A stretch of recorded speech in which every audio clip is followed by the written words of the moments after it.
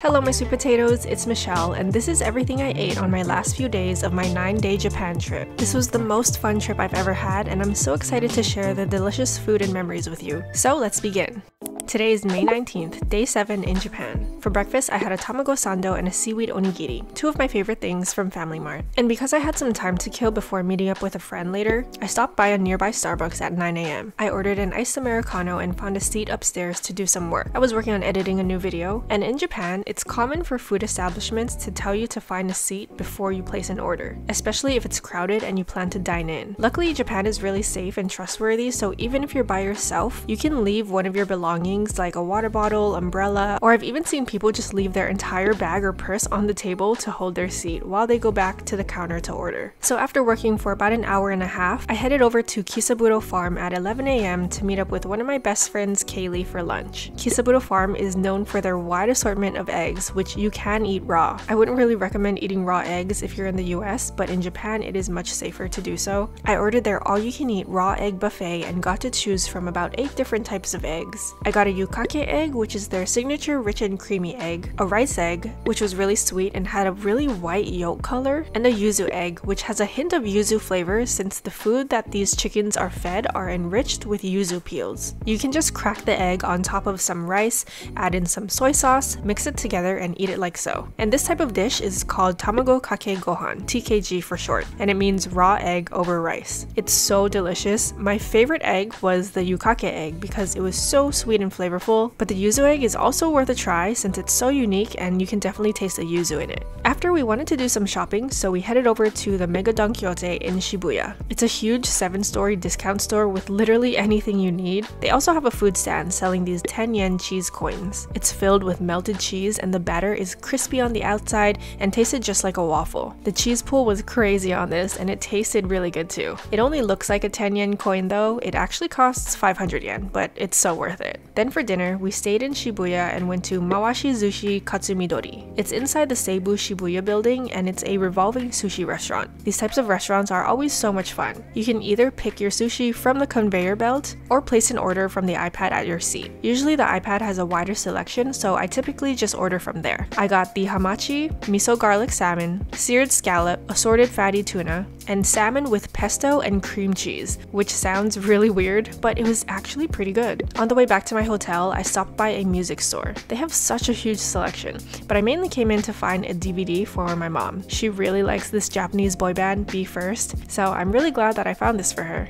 The next day, I headed out around 9 a.m. to meet up with Kaylee again, but this time at the Starbucks Reserve Roastery. It's a huge building with so much to see and do. There are 4 floors filled with coffee, tea, food, and you can even get a glimpse into their roasting process. It's kind of like a more grand and upscale Starbucks. There's even a bar on one of the floors. But there's truly so much to see here. I even saw tour groups here, like it's that big. The prices are more expensive compared to regular Starbucks, but their offerings are much more unique here. We got the matcha cream soda, a matcha latte, baked eggs, and a prosciutto sandwich. Everything honestly tasted so good. My favorites were the cream soda, even though I usually don't care for drinks like this because they feel really heavy and sugary, but this one was surprisingly light and not overly sweet. And the baked eggs were so good too. There were mushrooms in it with this savory tomato sauce and it was just so yummy. After, I headed over to Ginza where I was staying and I did a bit more shopping. It was a Saturday and they closed the roads on the weekend so people can just walk on the streets, so that was cool.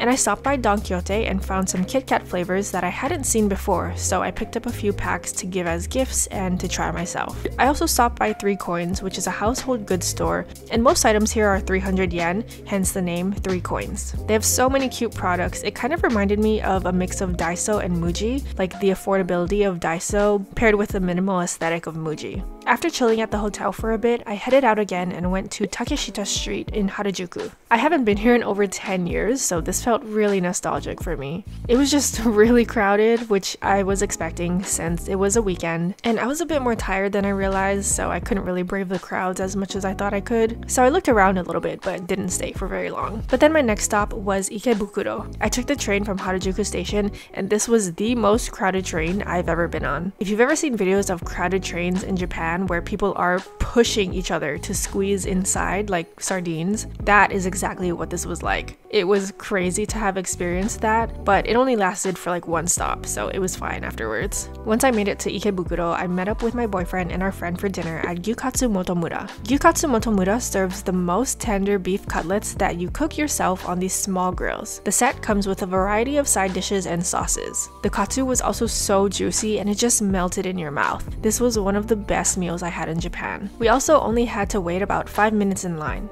I've heard some people wait hours to eat here, but luckily we didn't really have to wait even at 6 p.m. on a Saturday. So try coming to the Ikebukuro location if you want to try this place without a long wait. Then we took a short walk over to Sunshine City, which is a huge shopping complex. There are so many stores and restaurants here, but there's even an aquarium, planetarium, museum, and a theater in here. Like, this place is huge. We stopped by at this cafe and got Cremia ice cream for dessert. I liked how the cone wasn't like a typical waffle cone, it was more like a butter cookie, so it was really soft, but the ice cream had a cream cheese flavor which was kind of weird for me, and it also melted really fast, so overall I'd give it a 7 out of 10. I also stopped by the Rilakkuma store and saw this adorable Rilakkuma tote bag. Do I need more tote bags in my life? No. But did I buy this one? You bet I did. There's also this huge gachapon store with thousands of gachapon machines, and of course we had to play a few, so we won these sea animal pancake keychains and pom-pom pudding pouches. So cute.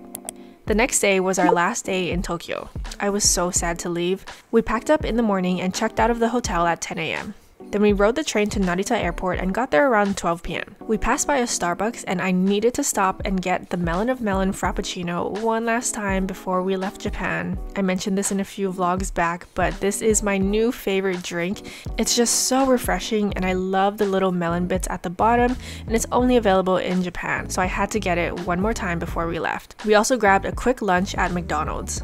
We got the ebi fileo, which is like the fish fileo but with shrimp, and it's delicious. Just look at the juicy shrimp pieces. I love trying chain restaurants like McDonald's and Starbucks in different countries because their selection is always so different and it's just fun to try their unique menu items. Then I did a bit more shopping for snacks, found these Tokyo Banana Kit Kats that I had to take home and try, and then we spent a few hours at the Narita Airport Lounge. You do have to pay to enter, but it was nice to have a less crowded space to relax in. We helped ourselves to their free drinks and snacks, and they do serve other foods and meals as well, but you have to pay an extra fee. And before we knew it was time to board. We flew Zip Air back to San Jose Airport and then took BART back home to San Francisco. And that concludes the Japan Diaries. This was such a special trip for me and I hope you enjoyed reliving the memories with me. Let me know your thoughts in the comments and I will see you in my next video. Bye!